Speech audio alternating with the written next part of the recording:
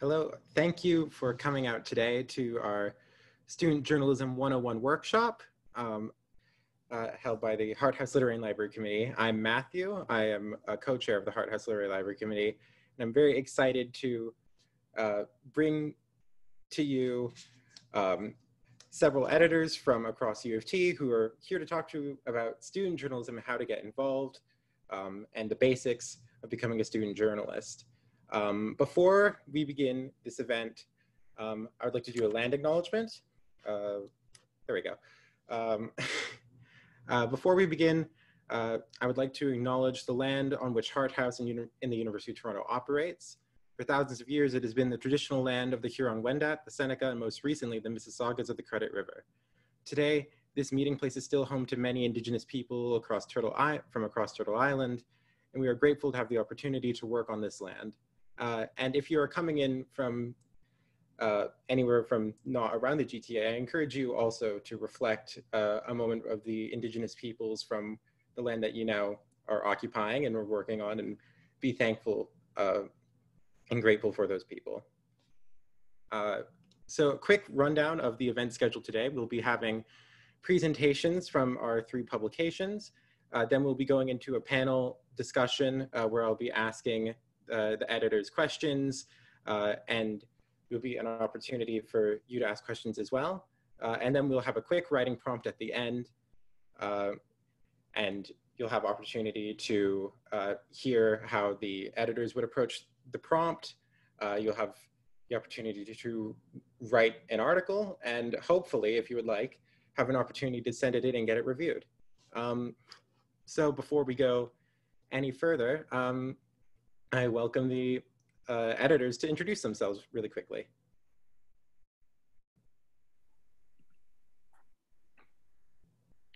Hi everyone, I'm Paula. I'm the editor-in-chief at The Medium this year. Hello, I'm Ali. I'm the managing editor for The Medium this year. Hi, I'm Megan. I'm the senior copy editor from the Varsity. Hi, I'm Mila. I'm the co-editor-in-chief of Trinity Times. Perfect. So without further ado, let's just jump right into our presentations. First, we will have The Medium. So The Medium is the independent student newspaper at the University of Toronto, Mississauga. We publish a new issue every Monday. We're now printing out a reduced bi-weekly schedule, so you can also find us on stands every other week. Our paper consists of 5 sections: news, comment, arts, sports and health, and features. I'm just gonna run through each of them really quickly. So in the news section, we cover the daily campus news, coverage of local events, public transit, campus committee meetings. We're just dedicated to informing the student body and holding UofT institutions accountable. An ideal news article follows the inverted pyramid structure, where the main point of the story is kind of explained at the beginning, the who, where, what, how, and when, and then branches out into further details as the article goes on. And all news articles are based in fact and are objective. Moving on to the comment section, it consists of opinion editorials, letters to the editor, and letters from the editor. In this section, we're dedicated to uplifting and amplifying your perspectives and opinions on topics and issues relating to student life and the world in which we live. In the art section, we focus on exhibit reviews, film and television roundups, interviews with artists, directors, and curators. In the sports and health section, it's been challenging without a sports season this year, but we focus on research-based health articles and coverage of the athletics department. And in features, it's basically all the topics that aren't covered in the other sections. We have long form articles, and they center around research and interviews, kind of a deep dive into news stories or stories that need a broader scope in coverage. So those are just kind of briefly what we cover in the paper. I also wanted to go over our weekly process. So you kind of know what happens behind the scenes and what you're going to get into if you decide to volunteer. So on Sunday night, our section editors will be sending out a mass pitch email to all our writers. So usually they'll contain about 5 to 7 pitches, and then you'll just email the writer or the editor back with which topic you're interested in writing on. They're usually first come, first serve. The writer will get, or the editor will get back to you on Sunday night or Monday morning. And then Monday through Thursday, you're going to be corresponding with your editor and writing the article. We're always checking our emails, so we're definitely there for you throughout the week if you need us. But yeah, you'll have Monday through Thursday to be writing. Thursday night is the deadline for submission. So you'll email the article back to your editor, and then the editor will go in that night and read your piece and then get back to you if they need you to fix anything up. Then Friday through Saturday is when the editorial team goes through every article. So all articles go through the section editors, copy editors, and Ali and myself. So each article goes through 4 rounds of editing, which is why deadlines are very important for us. And then on Sunday's our production day. So we put together the entire newspaper. Our design editor and our photo editor go in to lay out the paper. And then we get everything up on our website on Sunday night. We also do our editorial meetings on Sunday as well to kind of figure out what we're going to be covering the next week. So that's kind of our weekly process at the Medium. I just wanted to go over a few more kind of advice and skills that we look for in our student journalists. The main advice I think that we came up with was to prioritize deadlines and pitch us what you're interested in. Our editors spend a lot of time looking online and looking through campus postings on topics to cover, but we're very interested and would love for you to pitch us article ideas as well. So whatever piques your interest, there's definitely something for you here, so just let us know. And through email, all our emails are on the website. And the deadline part, like I mentioned, I think this whole industry is kind of based on timeliness and punctuality. So we really emphasize deadlines. If you don't meet a deadline, we're going to be trying to be accommodating, but we are on a deadline too.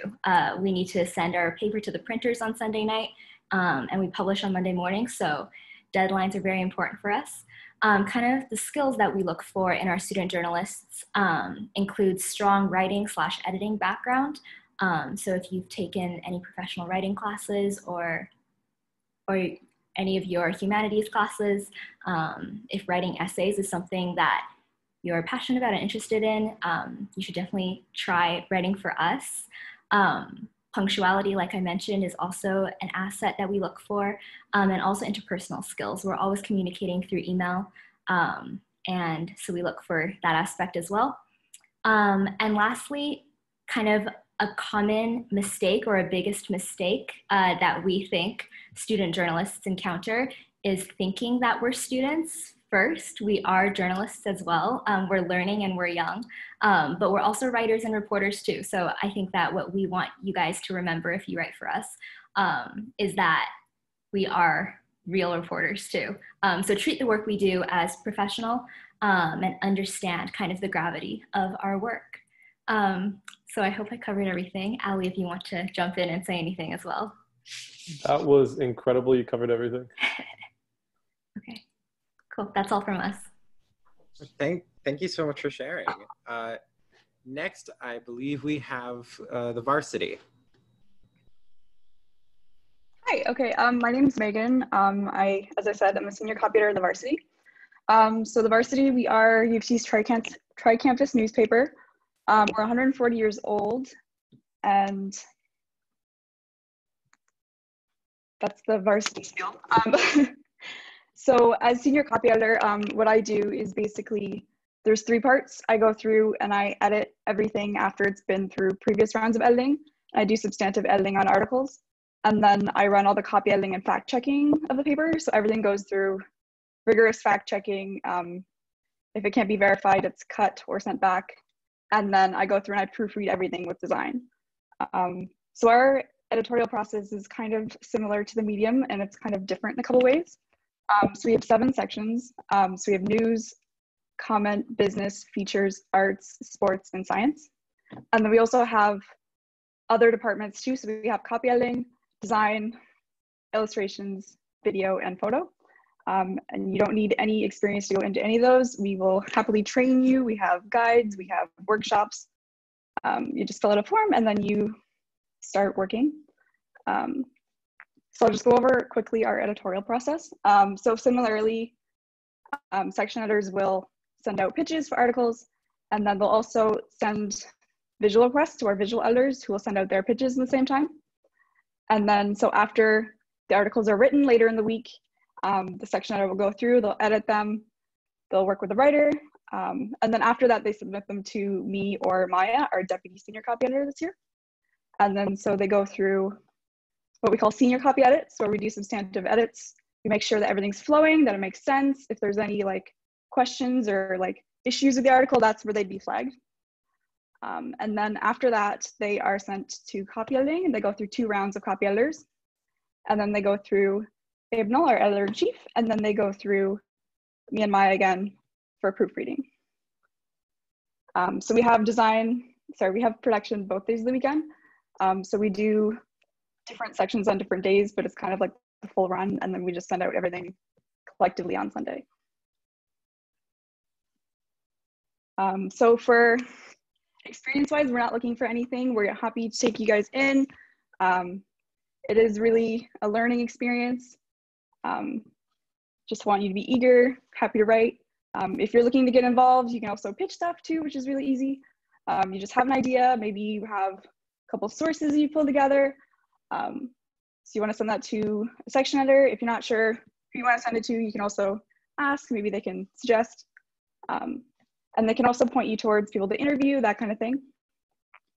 We are looking for like new perspectives, places where our coverage is lacking. And we also are looking for things with a strong UofT connection, because these are things that other major outlets aren't covering. So we are the first people on the ground. So when I'm editing articles, so the first thing I do is I go through and I give it a very thorough read, kind of as like the most critical reader. I ask any questions I have. Maybe there's something that's missing that needs more context. And then I kind of take a step back and I look at the big thing and I kind of think of the structure. So things like the inverted pyramid structure, which the media mentioned for news article, maybe like, are things making sense? Can we sort this into subsections, that kind of stuff. The best advice I can give would be probably to get involved, but also to get as involved as you can. I know I spent 2 years just coming in as a regular contributor before I started running in elections and getting really involved. And that was when I started to learn a lot more than I ever thought I would have. And it's also a great way to be part of the community. And then if you're looking for how to improve your writing and stuff like that, the best thing is always to ask for feedback. Sometimes we can get caught up, but we are always happy to help and talk and help you improve. If there's any questions, always reach out. And I think that's it. Thank you. I think our last presentation for today, last but not least, is the Trinity Times. Hi, so my name is Mila. I'm the co-editor-in-chief of the Trinity Times, and we are, I believe, out of the 3 publications today, here the youngest publication. We were just founded over the summer. So we are a student-run newspaper of Trinity College. At UofT, our mission is to be a journalistic outlet for the college community, as well as showcase a variety of voices, especially those not traditionally included within the Trinity College conversation and UofT conversation at large. This summer has showed us that there are a lot of dormant voices that need to be heard, and our paper was sort of founded in response to that. So we have 5 different sections. We have arts and culture, features and op-eds, science, Trin News, and news. So the difference between Trin News and news is Trin News is more focused on the Trinity College community. especially during the times of this pandemic, I feel like it is very important to really remember where we come from and keep a sort of communal spirit together, whereas news is focused on U of T and Toronto at large. So, however, despite this, we do accept submissions from all sorts of different individuals. You don't have to be affiliated with Trinity College whatsoever in order to write for us. So we welcome each and every one of you. And yeah, we really want to focus on diverse voices, diverse opinions. Anyone that is having trouble really finding their niche at U of T, please come to us. We will try to help you. We will try to work with you and publish whatever pieces you have. So the way that our publication works is I feel like we have a more sort of intimate working environment as opposed to other ones, just because we are smaller and we are just starting up. So we have our two co-editors-in-chief, myself and my partner, Sai. Then we have section editors who come up with pitches and who come up with themes. And then we have associate editors for each section. So the first round of editing is you go through the associate editors, then you go through the section editors, and then Sai and I give it a last look over to just ensure that everything is all right. And yeah, that is, we also have, you can either contribute to us by sending us pitches to our email, trintimes@gmail.com, or you can become a part of our regular staff, in which case you will have first dibs on any article pitches. But you will be required to commit at least one article a month, because we do publish monthly. So we are going to open up our submission call tomorrow for the October issue, and we just had our newspaper launch over the past week. So that was very exciting.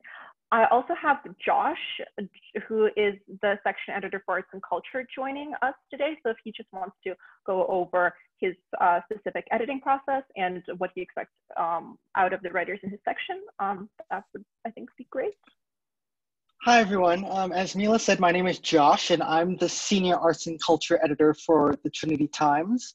So I'll just tell you a bit about my section so you can get an idea of what one of the sections are at the Trinity Times. So I'm the Arts and Culture Editor, and we typically focus on arts and culture events within Trinity, also at the university level and outside in the wider Toronto community as well. So if you take a look at our website, trinitytimes.ca, we have a wide variety of articles in my section, including we have a column called Toronto by Neighborhood, where we're focusing on spotlighting a different community in Toronto that would be of interest perhaps to students, and highlighting different restaurants, shops, parks, and all that in that neighborhood. We also feature a theater section. We're planning to start a review section for museums, film, television. And our editing process, as Mila hinted, is pretty similar to the other sections. So I have two section editors, and I'm the senior editor. So how it works is that when you submit your article, it will first be looked at by one of the associate editors, who will look through it for some detailed edits and big constructive stuff, and maybe send it back to you and give you some suggestions of perhaps who you should seek out, if you should get another interview, structural things that you could tweak. Then after that, you'll do your round of edits and send it back for the second round of edits. And that will be done by me. And I'm looking for more of the smaller stuff. And then finally it's finned, as I say, and that finally, then it goes off to the editors-in-chief, Mila and Sai, who then finalize it and publish it on our website. So as Mila said, our next online issue is coming out in mid-October, and you'll start seeing pitches starting tomorrow in the coming weeks. So I'm looking forward to working with all of you if you're interested in joining. Thank you guys so much.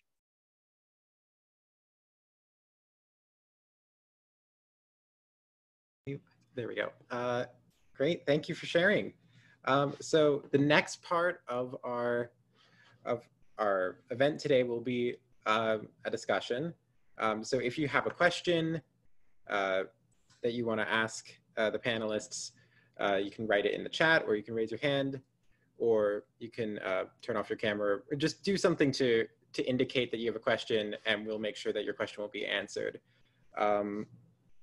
Just starting off, and anyone could answer this question. A couple of the newspapers referred to the inverted pyramid structure, and as someone who only has a sort of passing acquaintance with student journalism, I don't know what that is. So could someone just quickly explain what the inverted pyramid structure is and how it works for anyone who doesn't know, like me?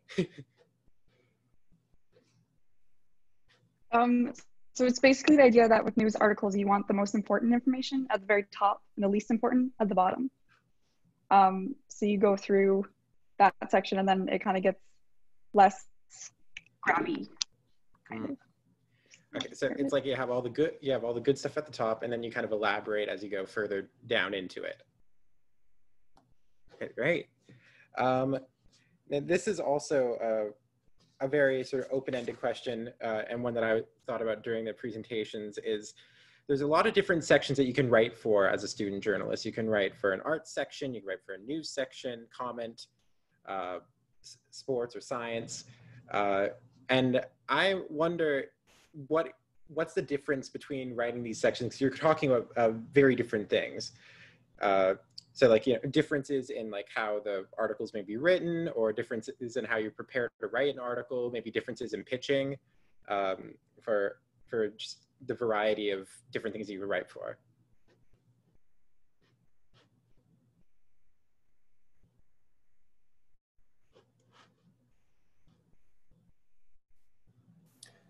Sorry, could you? I think. Oh, go ahead. Sorry, go ahead. Go ahead. It's fine. No problem. Okay, thank you. I think I can sort of speak to that. So one of the things that I know we have been working through a lot is the really difference between, say, like our news section and our features and op-eds. So for instance, features and op-eds tends to be more, have more soft news in it. And I feel like the article tone can be more informal and conversational, whereas news would have to be more formal, straight to the point, mostly just factual. There's really close to zero of your own opinion going on. So yeah, that is, I hope that answers part of it.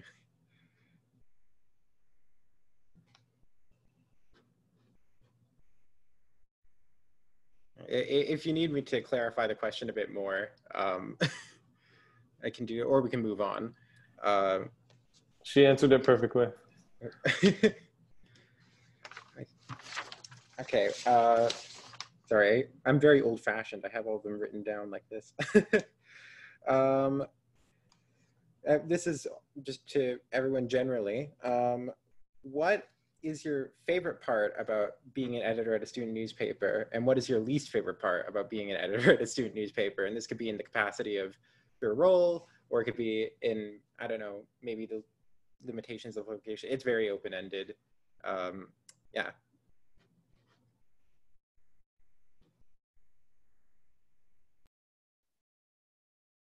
I can go first. Okay, so my favorite part is probably being able to work more hands-on than I would anywhere else. Get to edit articles, get to kind of run production, everything, which is really great. My least favorite part would probably be long hours.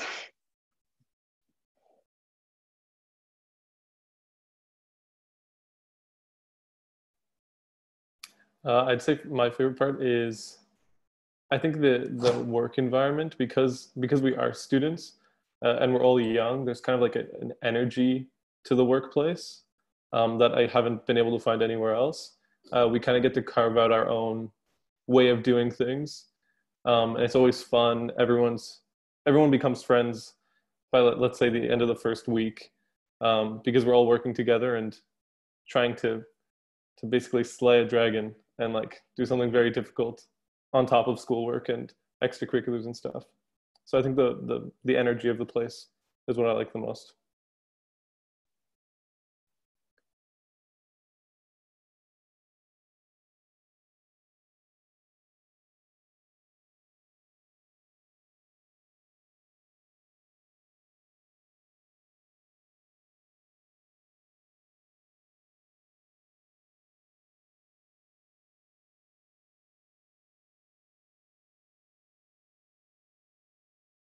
happened. Oh, I'm unmuted now, sorry.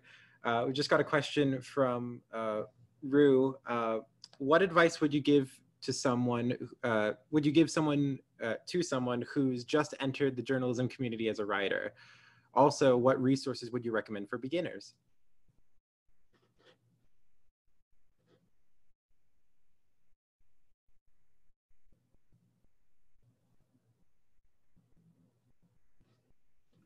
I can start this one off. I'd say that I totally get where you're coming from.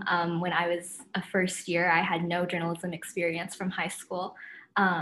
So I just signed myself up, and that's what I would suggest you do. I think whichever paper you want to contribute to, the masthead is going to be more than welcoming to you. So just find the contact information on our website, and then send anyone on the masthead an email telling them what you're interested in, any questions that you have, and then we can send you like direct resources on writing style.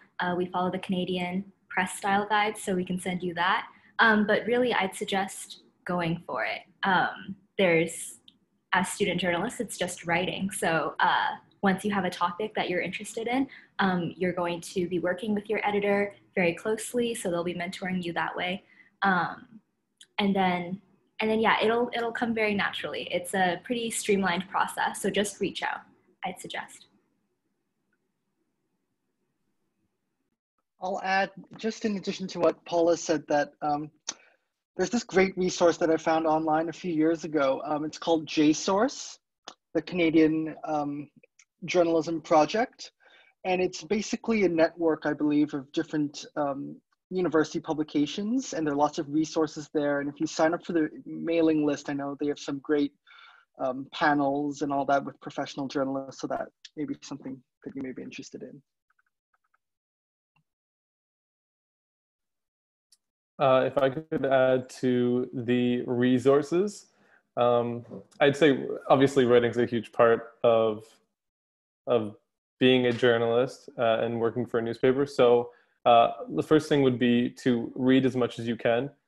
Read newspapers read a bunch of different newspapers, read your campus newspaper, get to know the style and the way the writing's done.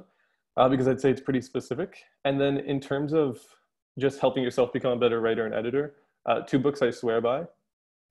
The first one is The Elements of Style by William Strunk. And the second one is The Copy Editor's Handbook by Amy, I forget her last name, but The Copy Editor's Handbook by Amy something. If you Google it, it'll pop up. It's very famous. Those 2 books I read often, and they really helped me become a good editor, which I think is an important part of being a good writer. Oh yeah, I'll totally type them into the group chat.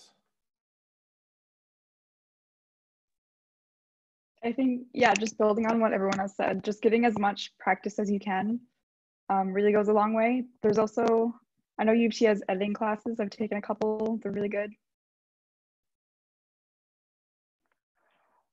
Yeah, I guess, again, like I'm just gonna add pretty much harp on what everyone else has said.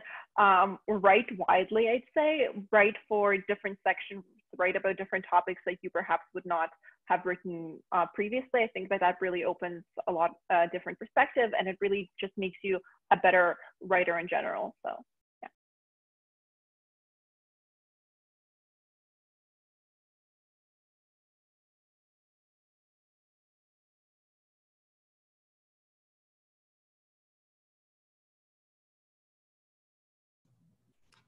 Great, thank you guys. This is perhaps a very existential question, and maybe it feels like an obvious one, or maybe not so much of an obvious one. I don't know where I'm going, but why does student journalism matter? Both in like the context of like the campus or in the wider world. What is important about student journalism? And why should we be writing it? Why should we be reading it?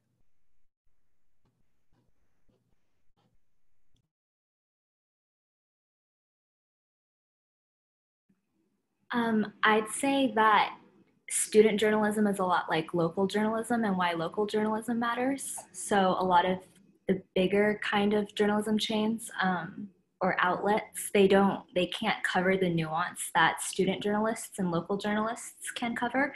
And also because we're in university right now, a lot of the issues that matter to us might not also be picked up by bigger outlets. So I think that's why student journalism matters. It's also a learning environment for us. I don't know if any of us really know what we're doing. So it's kind of a learning environment and an office space where there's a huge learning curve like every week for us. And I think, so participating in it is important for us to grow as journalists, I think, for people who want to go into the journalism industry, but also for readers. I think it's important because, the nature of our job is just inform people. And I think student journalism is integral to informing students, because I don't think that other publications and other outlets, like I said, can cover things that matter to us with as much detail and nuance. And I think adding on to that, the campus newspaper acts as sort of a history book, which I think is the most fascinating part of it. We've been around, the medium's been around since the late 60s, I believe. And if you can go back online to the archive and you can read through the news section and the comment section, and you can see people's opinions about things that are going on, policies that are being passed, past student politicians who are doing something corrupt or being assholes or something. It's all there for us to read about and understand, and it just sheds a lot of light on what the campus has been like and sort of what's informed the present, which I think is very cool. Yeah, building on that, I think it's just a really, oh, sorry, someone's speaking. Okay, sorry. I think it's just a really great place to share your voice. It's also, like Paula said, it's not things other big outlets are covering. A lot of times you're the first one covering maybe that study or that thing, and we're holding institutions accountable.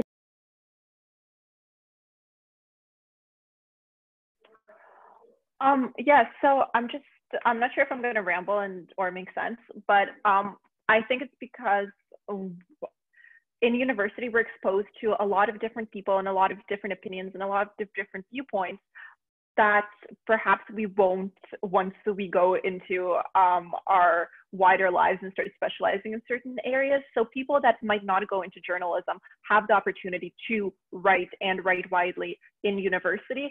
So I feel like that is why student journalism is very important. It's because it showcases a variety of different voices that perhaps will not have a chance to have a platform later on. So yeah.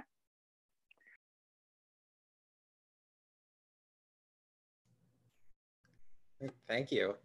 I think this will be our last question before we move on, and it's almost a perfect segue into what we'll be doing.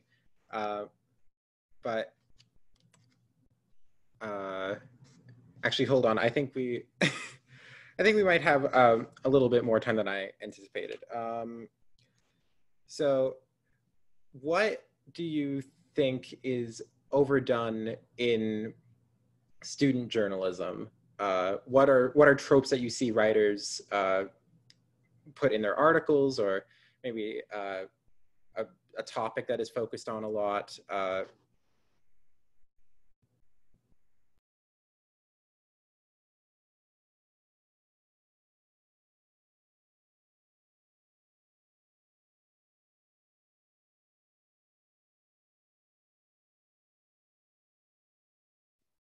I'll start. I'm a first year and I'm an editor, so I don't know much about university publications, but I'll talk a bit based on my experience in high school journalism, and I think it applies in university papers as well. What I've noticed is that sometimes writers, they rehash what is said in other news sources, something that you can find in the Globe, the big major publications. And I always try to tell my writers, tell the story that your readers can't get elsewhere, and we should use it to our advantage that we're student journalists and we have access to people within our community So rather than pulling quotes from other news outlets, and we should be focusing on stories that only we can tell.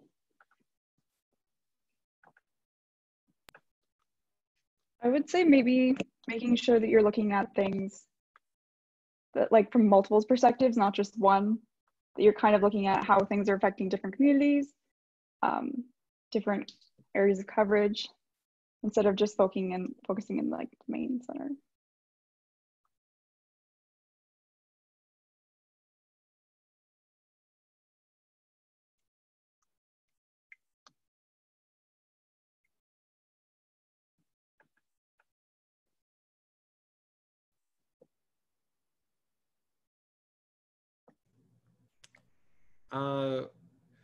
What is one issue that you wish was more covered on campus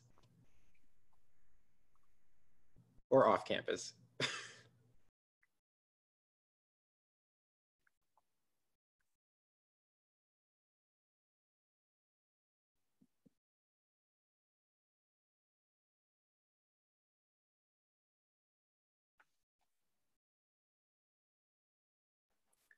I'm going to flip that question a bit. And I think I'm going to say that I think the issues that are covered are pretty wide ranging, but what isn't, what's less so is the amount of engagement that I'd say newspapers get in general, especially campus newspapers. And I think just, yeah, there's a lack of engagement, I find. So it's not really the topics that are being written about, but just people engaging with those topics and the issues that we're trying to cover. So engaging with the student body, having more readers, having more people write letters to the editor. When I was talking about the archive, when I was reading it from years prior, there were so many people engaging with the comment section and writing letters and being very outspoken and very passionate about issues that were going on campus. I feel like there's a lack of that today.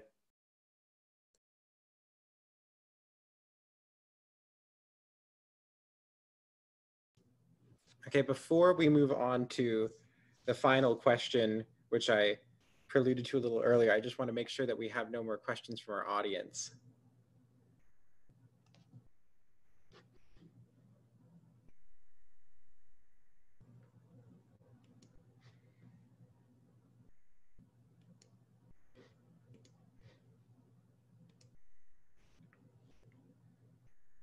Got a question from Robin. Can we use what we write in a portfolio?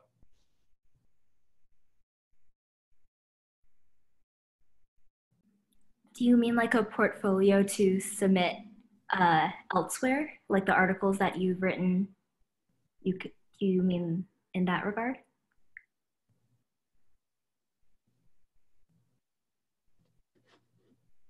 Yeah, for sure. You can use. Yes, a lot of if you apply to grad school programs or wherever, they're going to ask for writing samples, and you can for sure use whatever you publish with us as writing samples in your portfolio.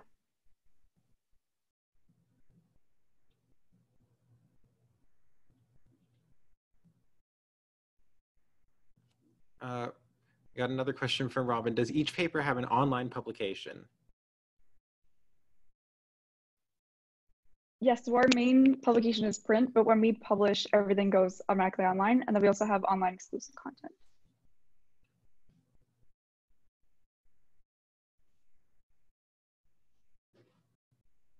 Okay, I think we are going to be moving into our final question, which is when writers are trying to work on their skills and are working on prompts for writing articles, what should new journalistic writers be looking for in prompts to pull from and help them write an article?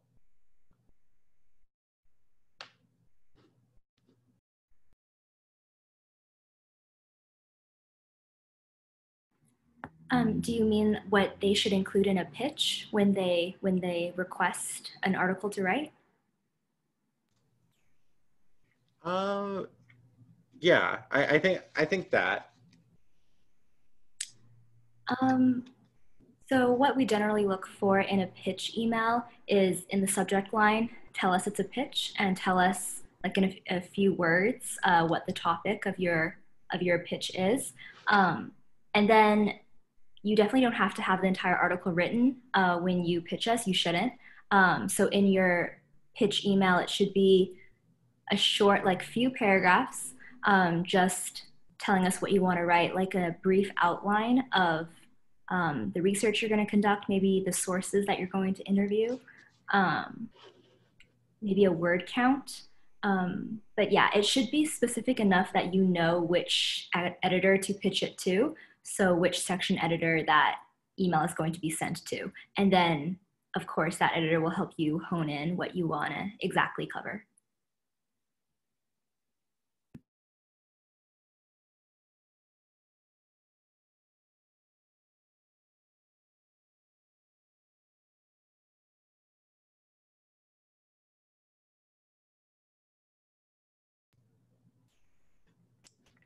Okay, thank you. So we're going to be moving on to the third part of today's event, which is going to be the writing prompt section. Our writing prompt is very, very open-ended. We're just going to be presenting an article, well, not an article. We're going to be presenting a headline and a lead for the headline. What we want you to do is write an article that is inspired by the headline and the lead. And we have a variety of, of fun, wacky headlines that we have here. You need to study them for a moment, reflect on them, get some ideas, and I'll give a couple minutes for that, and then I'll open it up and ask our editors what they think of these headlines.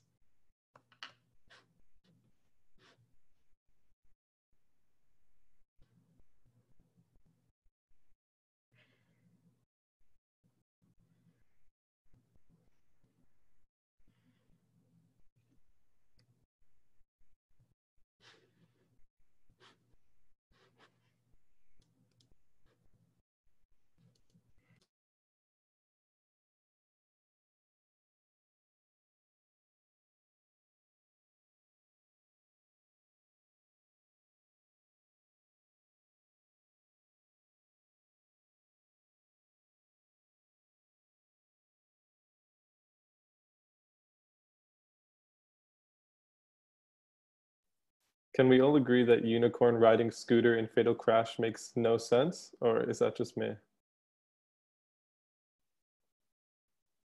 Is the scooter riding the unicorn?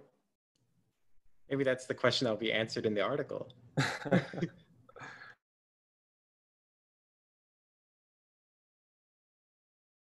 And it's startup too. There's more than one unicorn. Yeah, exactly.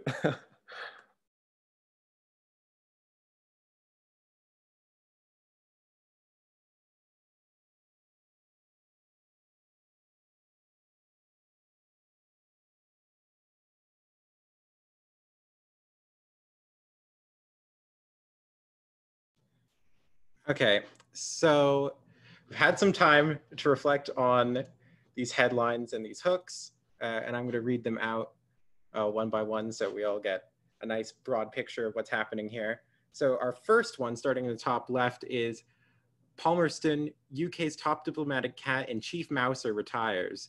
The British feline made it official in a resignation letter signed with 2 paws.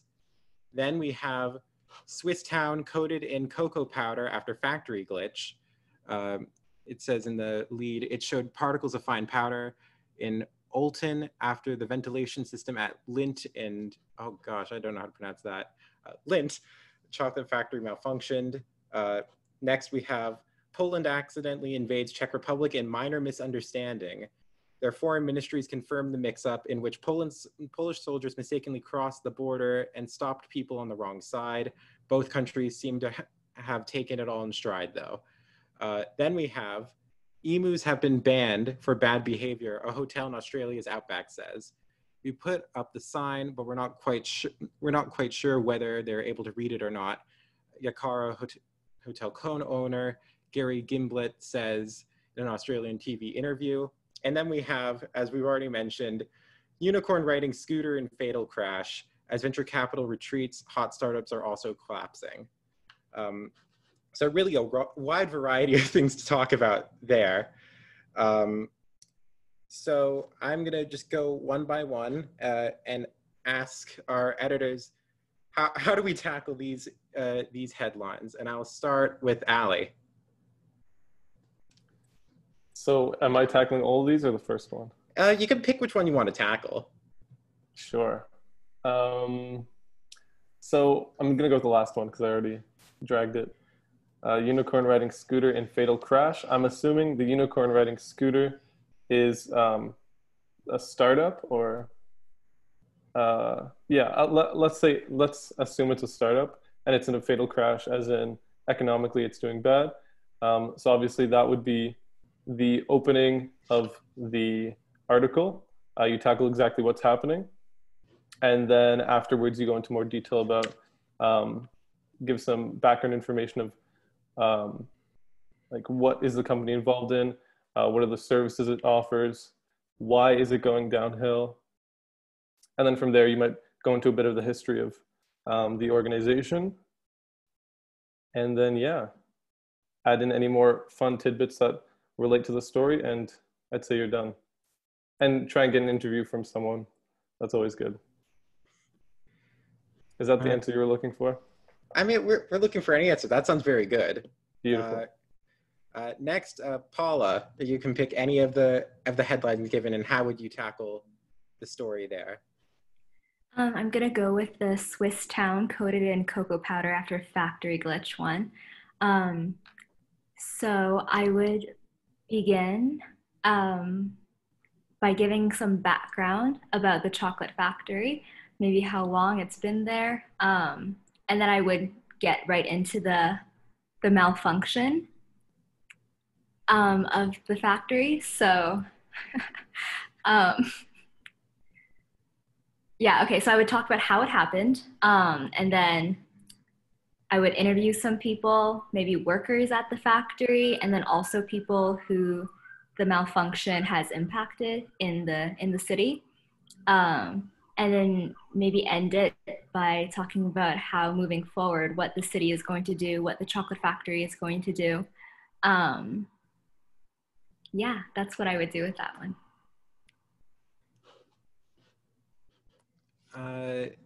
Next, I'm gonna call on Megan. How would you tackle any of these headlines? So for Poland accidentally invades Czech Republic in minor misunderstanding, you'd probably want to start with what they were doing before when they crossed the border, and then probably go into details on the scene, what happened, probably interview some people if you can get a hold of someone who was there, and then probably go into the interaction between both countries, that they have taken it all in stride, get their perspective on each.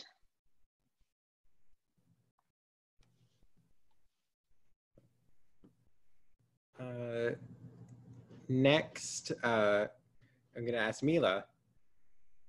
How would you tackle? Wait, can I choose the one that Megan just did? Poland accidentally invades Czech Republic. It's just amusing to me and to no end. So I would perhaps definitely figure out the circumstances surrounding this mishap, what was happening at that time, how exactly did they cross the border, and at which point did they realize that they were in the wrong country, because it does say that they stopped some people on the wrong side. So, maybe get an interview with one of the people stopped and see what their reaction is. Perhaps go into the history of between Poland and the Czech Republic, their diplomatic relations. And I know that there have been a few such mishaps throughout the history, so maybe just add a few anecdotes of that in. Great. I think last but not least, Joshua, how would you tackle any of the headlines that are given? I'll take the emu one. I I read about this a while back. So what I think was happening was that like the emu was going into bar and disrupting the hotel guests. So what I would do is have the lead just saying that they've been banned. Then I'll put some context into kind of what led up to this ban, what were they doing, how they would get into this hotel in the first place. Then with the interview with the hotel co-owner, then perhaps you could also interview some of the hotel guests. But most importantly, I'd love to have a photographer on the scene and just snap a picture of these two emus and put it plaster at the top of the article.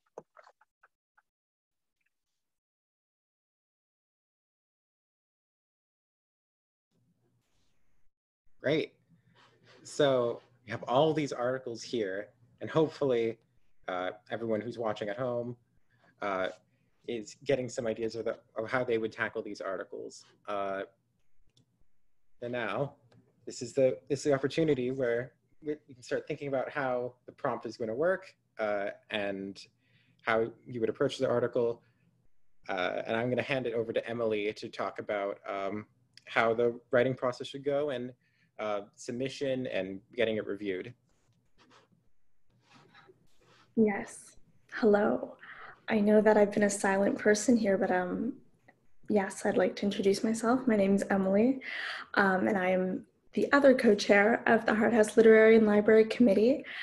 As you can see, there are some really amazing editors here who've been giving some great advice throughout the workshop. And one of the, I guess, advantages of having them all here at once is that they can provide some advice to you based on what you write in response to the headlines that we had just shown you. And by the way, all of those are real headlines that have occurred just this year. So if you're, worried about constructing an article, imagine having to cover that. So the way that this is going to work, whether you're in the Zoom video now live or whether you're playing it back at home, is that you can choose any one of the articles, write up a complete version, do research, follow the amazing advice of the people that we've just heard, and then email your article to us, hhlitandlib@gmail.com by Friday, October 2nd, with the subject line student journalism article, first name, last name, and we will distribute it to some of these amazing editors so that they can give you some constructive comments. So yeah, that's the writing activity. And I guess before we end, if there are any questions, lingering questions for people in the session, or any comments that people from the session would like to make about the headlines, we'd love to hear it.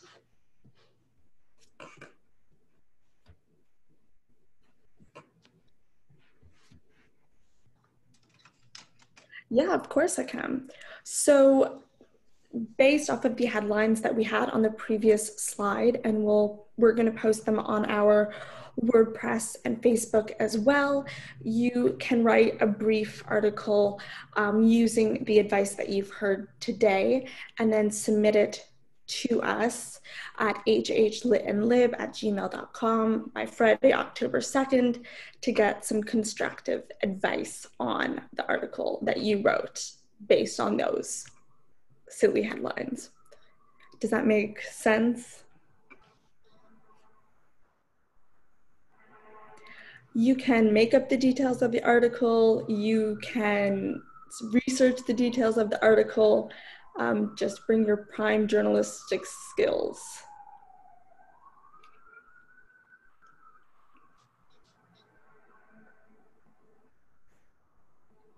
No problem. Are there any other questions, comments?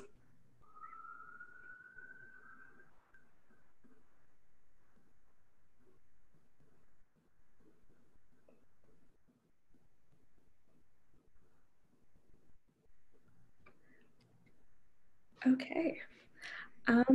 If there are more questions, yes, you can email us, hhlitandlib@gmail.com.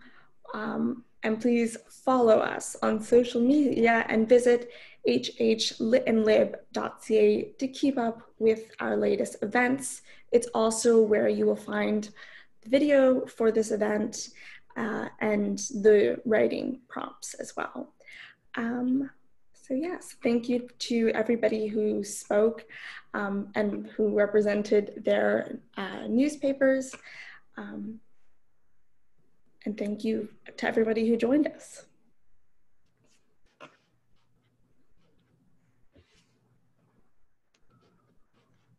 Thank you very much. This was great. Have a good night, everyone. Good night. Yeah, thank you so much. Have a great night, guys.